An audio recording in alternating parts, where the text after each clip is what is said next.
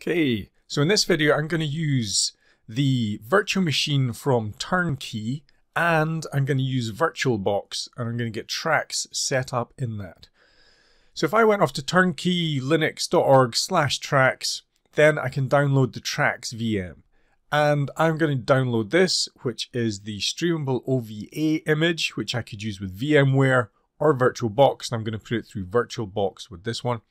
And I've downloaded VirtualBox, which is currently 5.2. I've installed VirtualBox. VirtualBox is ready for me to use.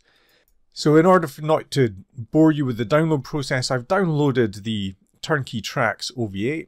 So all I do is come into VirtualBox, import Appliance, choose the path for where I've downloaded this appliance. So this is the one I've just downloaded because I downloaded it previously, so I'm going to use the one that we've just downloaded. I'm just going to import it straight away. It'll take a little bit of time to import.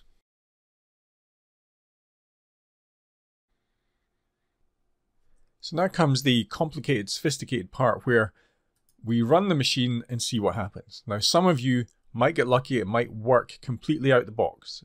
That normally doesn't happen for me when I'm using VirtualBox, and I usually have to fiddle with the network settings, but we'll go through that process if it happens.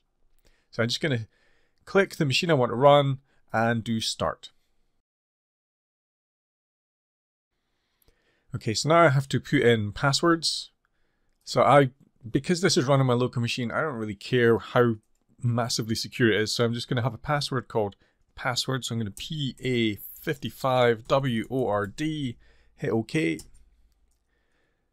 Confirm PA55 capital WORD. Then the MySQL and PA55WORD. Now remember, it'd be a completely insecure machine, PA55WORD, if that was the passwords that I used in a real system.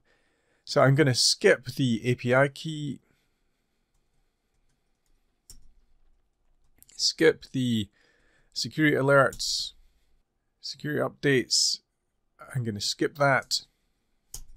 Now this is telling me that I can access the virtual machine from 192.168.1.155. So let's see what happens. 192.168.1.155.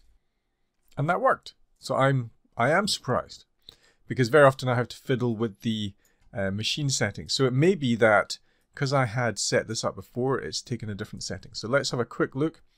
So that seems to be working, which is good. If it doesn't work, what I normally do, I'm just going to close this down.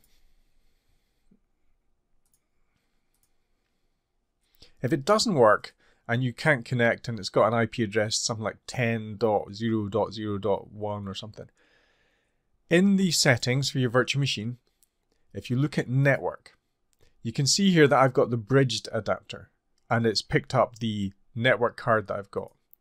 Very often it's set, I'm just going to go through these and see what the impact is. Because sometimes when it doesn't work, you might just have to choose the different settings and see which one works in your environment. So I'm going to go through that process and I will fast forward bits when it doesn't work. So I'm going to choose NAT to start with and then run the machine.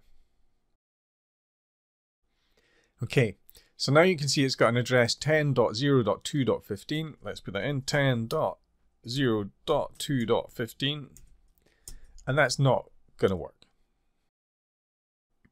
Okay, so what I'm going to do is I'm just going to close the virtual machine down. Settings with my virtual machine, network, and I'm going to do NAT network. Let's see if that makes a difference. Now what I find is different environments, different virtual machines, different operating systems, different laptops, different networks, all of these sometimes require different fiddling.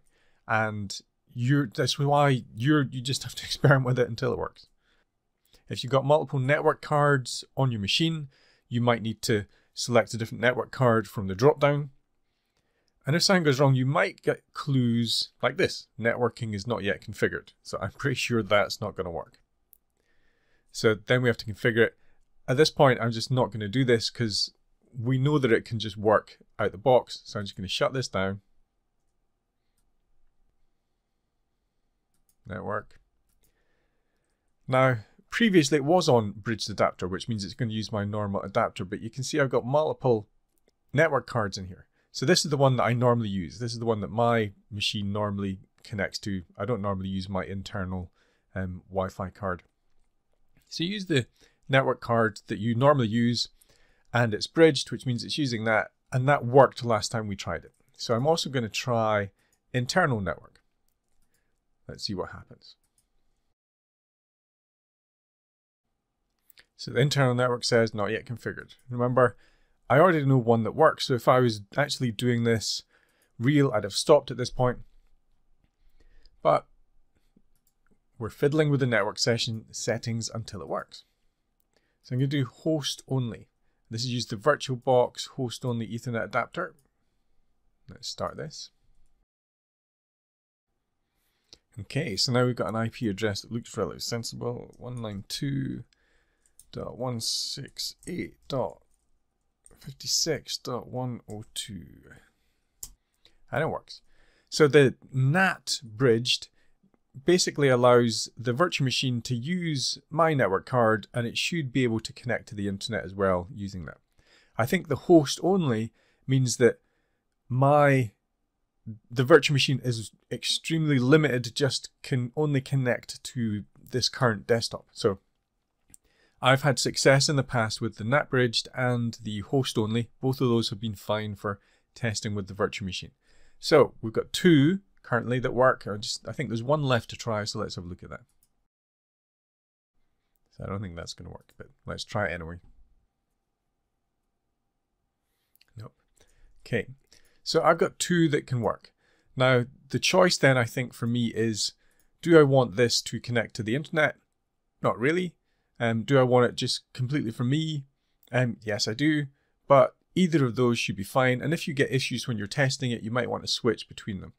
Now the key and most important part is this virtual machine, you don't have to use your normal Windows environment to reconfigure the Wi-Fi through the control panel or anything like that. Everything is done through the settings on the virtual machine, because your virtual machine is sitting in your main machine and it is sharing stuff. So all the settings are done through this virtual machine. Because remember, if your VirtualBox can connect to the web to work out whether there's new versions, then VirtualBox, when it's running a virtual machine, can connect to the network. Just one of these drivers will work.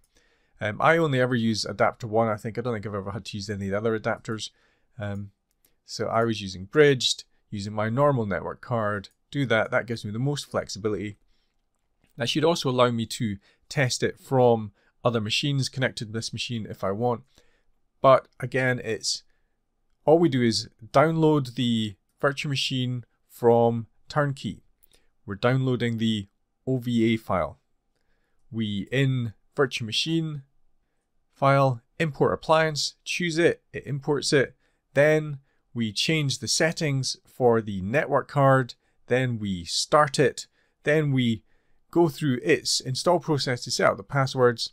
Then when it comes back with an IP address that looks sensible, try it in our browser. If we can connect, then we can start testing the Tracks application from the virtual machine with Turnkey using VirtualBox. That should work for most people. I normally use VMware simply because I have VMware installed, but VirtualBox has improved a lot over the years. I mean, when I started doing this video, I had version 4.2 installed, so I've had to update to this. Seems pretty stable, seems pretty robust, and it allows me to connect Tracks and use that. So give that a shot. That's how I've started up with the virtual machine. So I guess I should really try and log in. So let me try that. I'm going to say admin, password, because I'm super secure. Okay, there we go. That looks good. Not now. And I think I could use that now. That all seems sensible. If you get any issues, use the contact form on the website. Let me know and I can try and update the video. But that is a good way to get started with the Turnkey VM.